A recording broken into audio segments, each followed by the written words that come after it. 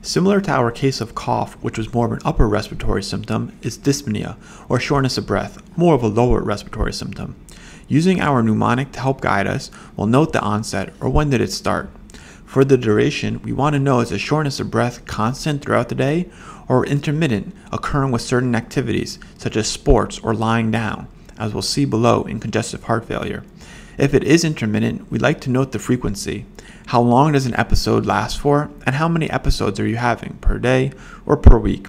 And finally, we can note the progression. Does the shortness of breath appear to be occurring more frequently? To help characterize the shortness of breath, since this is a Pulm case, we can ask now or later in our review of symptoms about any other associated URI symptoms, such as a cough or runny nose. For both, we'll use our mnemonic A, B, and C to write down for our note the amount, blood, and color of any bodily fluid, aggravating and alleviating factors, treatments tried, and any limits on activities. We'll divide our dyspnea case into traumatic, atraumatic, and pregnant etiologies. For all cases, we should order a CBC, serum electrolytes, pulse oximetry, and a chest x-ray. For both pneumo and hemothorax, our supporting points will include shortness of breath, chest pain that can be aggravated by movement or deep breathing, and a history of trauma. We'll add in a fast exam. We'll further divide our atraumatic causes into dry and wet cough, dry being no or clear sputum, and a wet cough having a white or productive sputum or with hemoptysis. In congestive heart failure, we can see the shortness of breath with a dry cough, and it can be aggravated by lying down or orthopnea, or at night, nocturnal dyspnea, and our patient can have a history of hypertension, diabetes, or an MI. We'll add a BMP, EKG, and echocardiogram. In pneumoconiosis, we'll see shortness of breath, a dry cough, and a history of an occupational exposure, such as a minor. We'll order a CT chest. In asthma, our supporting points can include shortness of breath, dry cough, aggravated at night because there is a circadian pattern to lung function, or the cold air. And our patient can note a history of triggers, such as allergens, either mold or dust mites, or a recent URI. We'll order a peak expiratory flow. And the treatment for an asthma flare includes steroids. In pneumonia, our supporting points will include shortness of breath, a productive cough, a new fever, and as we'll see in our physical exam coming up, the special tests of positive tactile Fremantes and Egophony.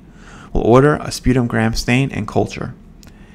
In chronic obstructive pulmonary disease, that includes both chronic bronchitis and emphysema, we can have COPD as a new diagnosis, or if our patient was previously diagnosed with COPD, our diagnosis will be a COPD exacerbation. In both cases, we can have a productive cough and shortness of breath.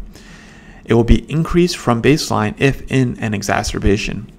The productive cough for chronic bronchitis is typically defined for greater than 3 months for 2 years. Our patient will also be greater than 50 years old and have a history of a heavy smoker. We'll order a PFT, and the treatment for a COPD exacerbation includes antibiotics, such as a Z-Pak. In lung cancer, we'll see shortness of breath, a productive cough, and hemoptysis, along with the characteristic cancer findings of a weight loss or decrease in appetite. Our patient will also be a smoker, greater than 50 years old, with a possible family history. We'll order a CT chest, bronchoscopy, and lung biopsy. In pulmonary TB, we'll see shortness of breath, productive cough, new onset night sweats, and weight loss, a fever, and a history of travel such as to Africa, or an occupational exposure such as working in a jail or in a hospital. We'll order a sputum acid fast smear and a PPD. In pulmonary embolism, we can see shortness of breath with a productive cough, pleuritic chest pain, calf pain, erythema, warmth, and swelling, and a history of oral contraceptives or immobilization. And as we'll see in our physical exam coming up, a positive Homan sign. We'll add a D-dimer and CT angiography. And finally, in peripartum cardiomyopathy, we can see shortness of breath, and that could be from the final month of pregnancy up to 5 months postpartum, and will include an echocardiogram. We'll start the Pulm exam with hand sanitizer, and we want to ask our SP if we have our permission to examine you. Okay, after he said yes, we'll start with the hint exam. For the eyes, we're primarily concerned for conjunctivitis. for a URI. So we'll ask the patient to look up. So we verbalize there's no conjunctivitis, no parlor. Ask him to look down and verbalize no scleral icterus, no conjunctivitis as well. And then we could also quickly assess the nose to see if there's any rhinorrhea, if he has any runny nose or congestion. And we don't see it. And then we could go ahead and look into his oral pharynx. So we could do that with the tongue depressor. And we want to use very light pressure for these SPs. We don't want to cause them any pain. So ask them to stick out their tongue and say, ah. And we'll look around and say that there's no visible lesions. The oral pharynx is clear of exudate. On to lymphadenopathy. So we're going to go ahead and inspect his cervical lymphadenopathy. So we'll start over here. Next, we're going to go ahead and do submandibular, submental. Okay, we're going to do preauricular and postauricular, do occipital. And we want to do supraclavicular, so please shrug your shoulders. Okay, good. Okay, so we had no lymphadenopathy. We'll go ahead and look at his fingernails, and you don't see any cyanosis. And we could press on his fingers, and we don't see any delayed cap refill. We also want to check for cap tenderness if we were concerned about a PE. So we could squeeze his caps and ask him if he has any pain. Okay, and we're going to introduce a Homan's maneuver. So it's when you ask him to dorsiflex, please. Please raise up your toes, and then we'll squeeze their cap and we'll ask them if they have any pain. Please raise up your toes again, and then do you have any pain on your cap? Okay. And now once we're finished down there, it's always a good idea to hand sanitize again. So now we can move on to the Pulm Exam. And so for the Pulm Exam, the best way to do this is to drop down the gown halfway and ask the patient to please sit across your arms here, and this will hold the gown and keep them protected. So the first thing we want to do is verbalize that there's no visible lesions to the anterior chest, to the posterior chest. Next, we'll palpate. So we'll palpate his chest and just ask him if you have any tenderness there or pain. Tenderness or pain. Do the same thing on the back. We could percuss. So we're going to go left to right, 3 spots.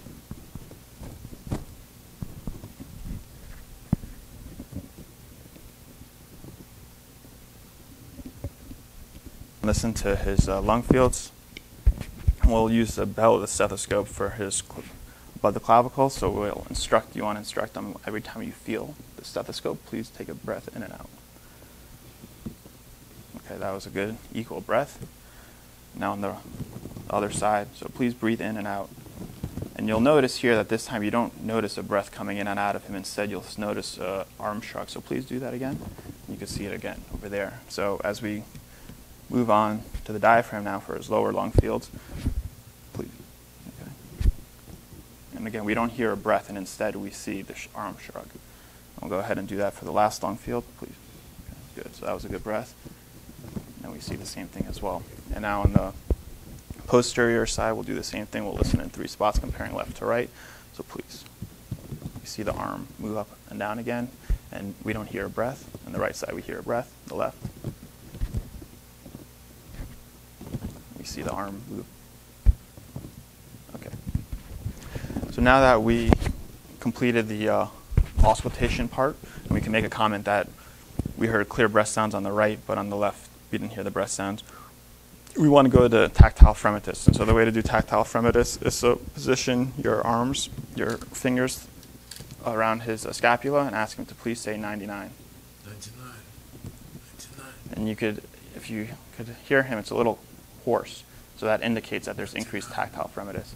And now we're going to demonstrate egophony. So for egophony, you could use the diaphragm of the stethoscope, and you'll ask him to please say E.